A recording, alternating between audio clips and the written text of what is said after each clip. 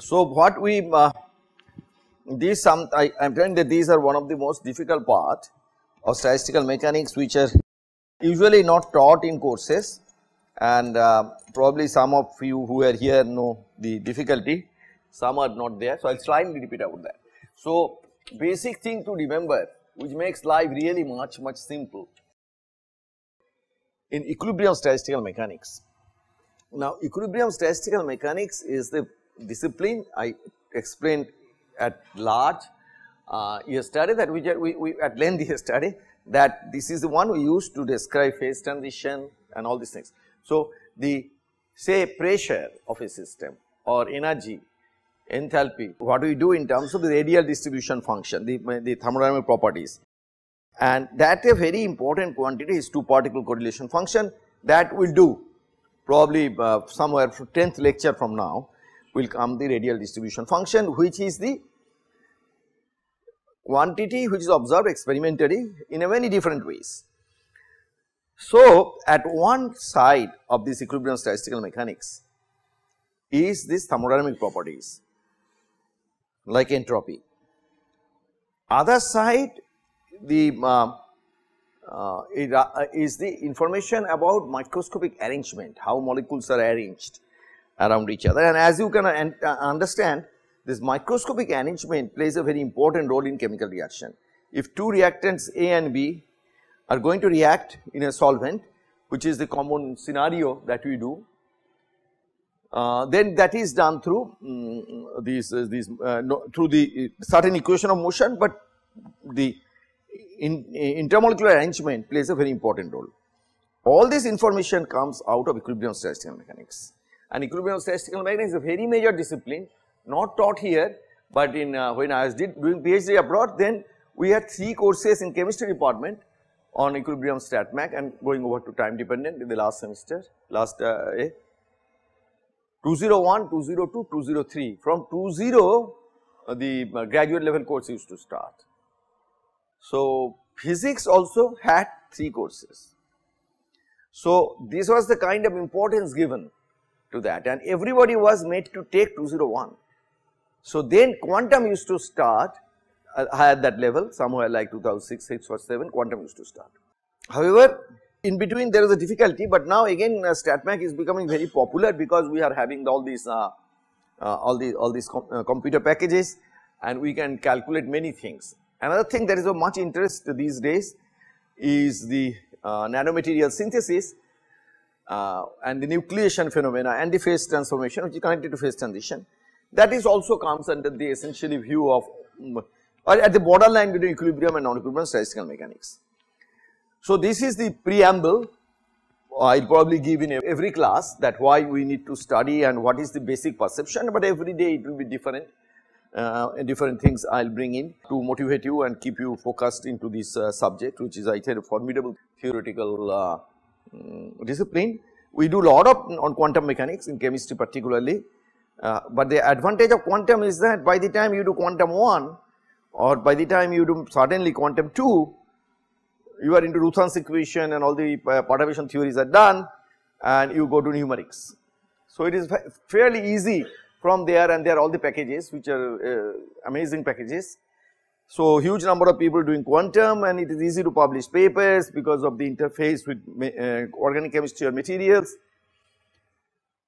and they deal with molecules, and chemists love molecules. In statistical mechanics, we also deal with molecules, but rather with molecules is taken in terms of intermolecular interaction and also molecular shape and size. So, there is always good to keep these two in mind. Now, coming back, so what we did yesterday was that I said the most important relation in the entire statistical mechanics is this relation. And as I said that this was derived in as a function which gives a measure of the state of the system by Boltzmann. However, this it was brought in equilibrium statistical mechanics, used in its present form by Willard Gibbs, J.W. Gibbs, and there is really no derivation of this expression as such. So, this is to be taken as a definition. That is a very important point to remember. This important thing from which whole of equilibrium statistical mechanics follows in its entirety is because of this Boltzmann formula. So that is why in his grave and also in his bust in University of Vienna where he was, they have just written this formula. In his also graveyard, just this thing is written. You can do a Google, you can see them. I saw the bust in Vienna, and of course they are, that is the University of Vienna those days because of Austro-Grecian Empire, no? Austro-Hungarian, good, Austro-Hungarian Empire, the Vienna was the capital, right. So it was great people were always, including Mozart and many people were in Vienna. It's much less crowded now. Actual population of Vienna is now less than what it was, I think 50 years ago or 100 years ago. Okay. So how do we go from here and start? So I would prefer to consider this, that we have two postulates connected by an ergodic hypothesis that we start the statistical mechanics, but two postulates connected by hypothesis is great to say that we really have ensembles and everything come in, which is so much in the fast microcanonical ensemble. But these also should be regarded actually more of a postulate, except that one can show, unlike the two postulates where you do not, you cannot prove them a priori, you prove them posteriorly. That means similarly thing here also a priori motivation, or probably there is motivation, there is no a priori proof or of that.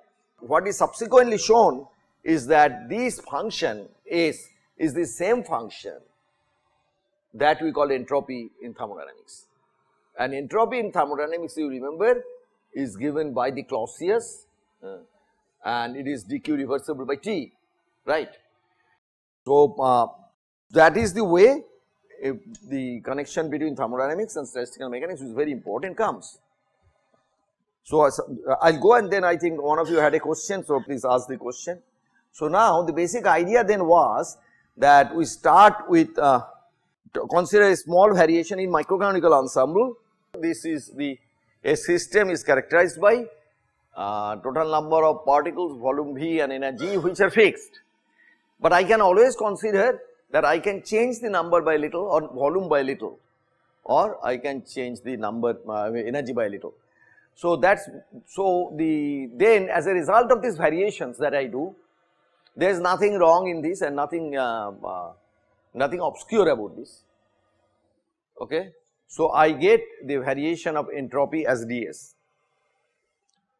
However, this already beginning to tell you something very interesting, that because you have seen these kind of things, ds dv, ds d, because this is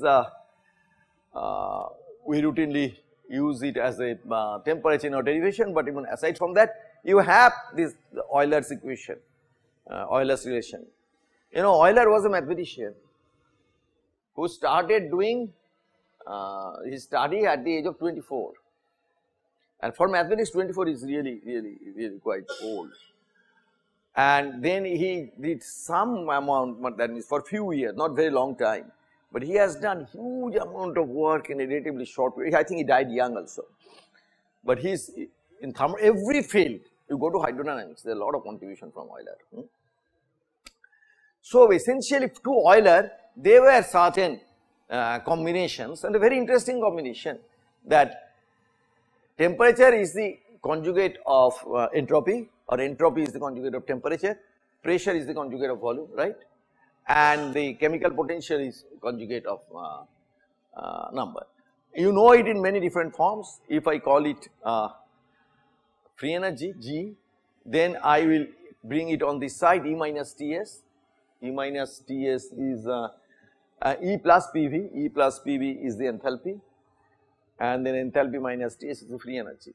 These things go over both in the G and A, where Helmholtz gives free energy, but it is the same.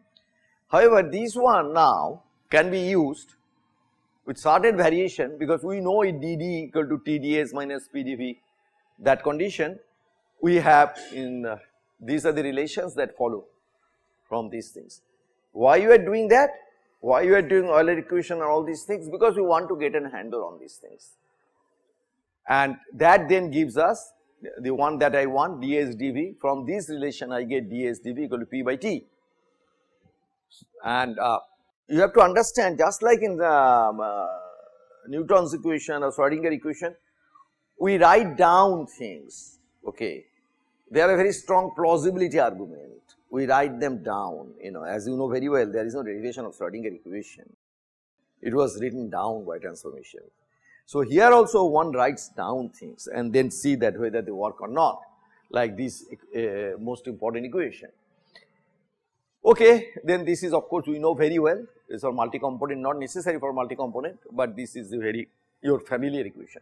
So now you can call that, you know it very well, that this is then indeed is the entropy. The advantage of that now, if I make this identification, the advantage now is the following. I can know from microcanonical ensemble, these are the conditions. That means temperature is the derivative of log omega with respect to energy, which intuitively makes sense because omega is the total number of microscopic states of a system belong to a system in the microcanonical ensemble characterized by NVE. Then if I change a little energy, then the number of microscopic states that increases by this quantity 1 over T. Okay. Now, similarly you can have definition of pressure in terms of microcanonical ensemble, then you can have chemical potential in terms of d omega v. Now, this has a very interesting one corollary which I will discuss a little later if I come. So, this is what the thing that I wanted to review of the microcanonical ensemble. Then you may continue to do canonical ensemble. Now, you have, one of you had a question, yeah, please tell me, in microcanonical, in MD. So they take, means they use this ensemble, but in the phase transition type of calculation. But when the phase transition actually occurs, there is a the effect of pressure. Right, very good question. Yeah, excellent question. So, when you do these calculations, these like phase transitions, and this creates an enormous problem, and I give you a problem. We do NPT, like I give you an example. Right now, we are doing, and also do we Gibbs ensemble. That means because number of particles exchanged, and that is mu pt. That means that's the Gibbs ensemble. NPT is isothermal isobaric. So, all these things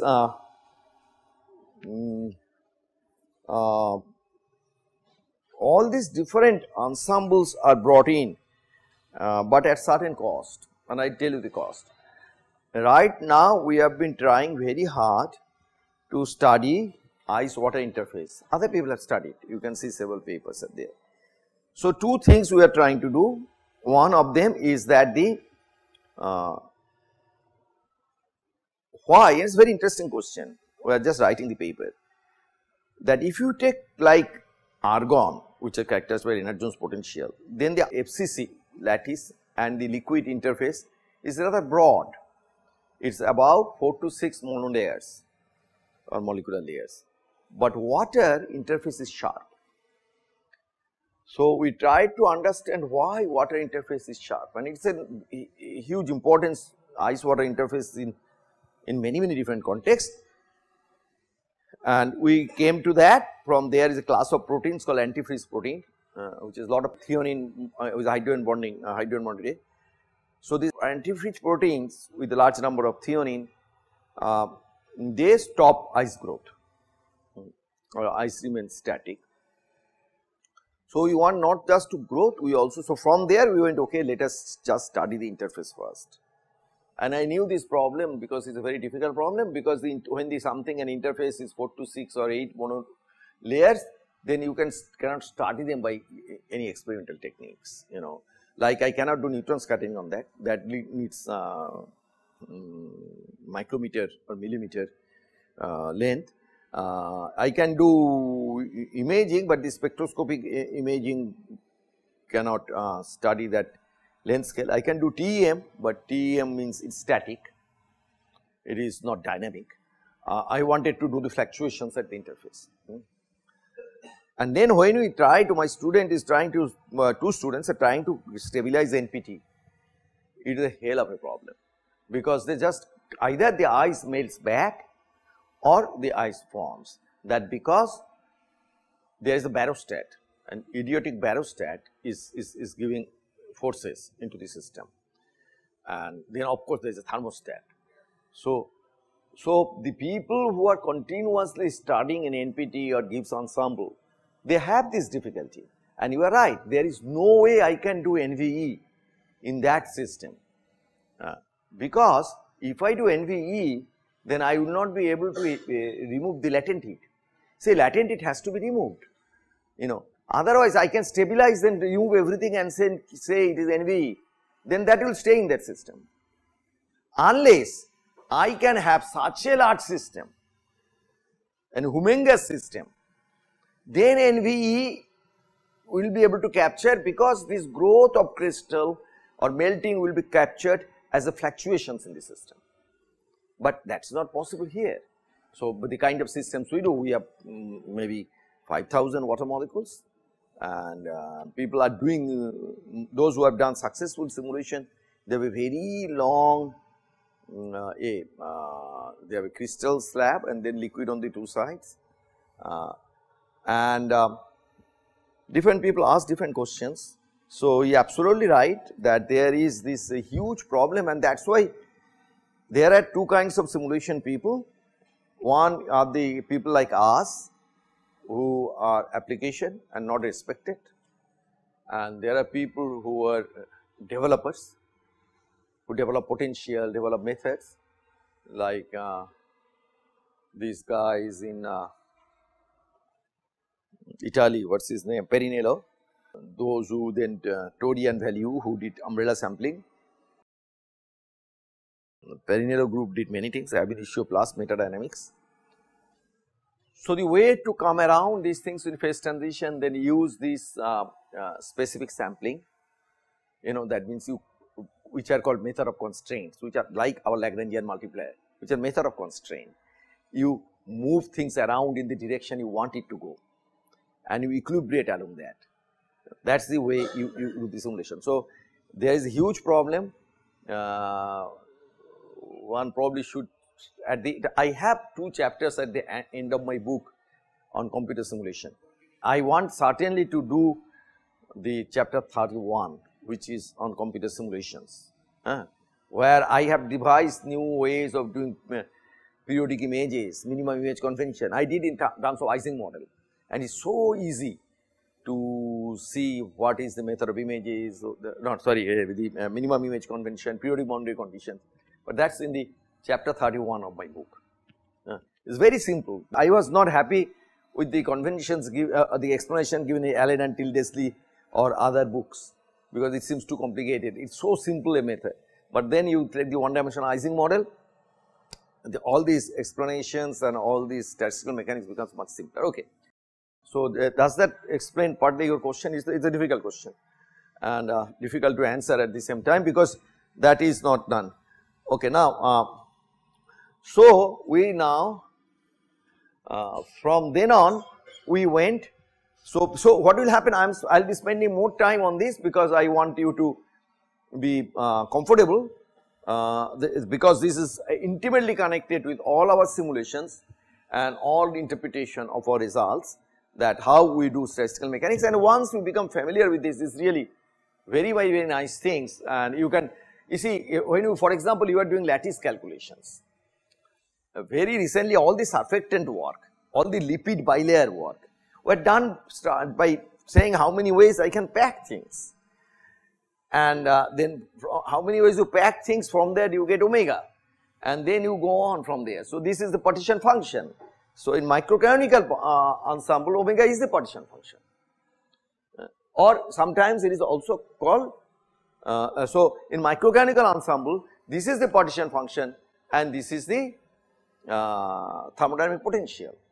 Thermodynamic potential is the quantity that takes an extremum value. Actually, if you think of that, you always maximize the thermodynamic potential.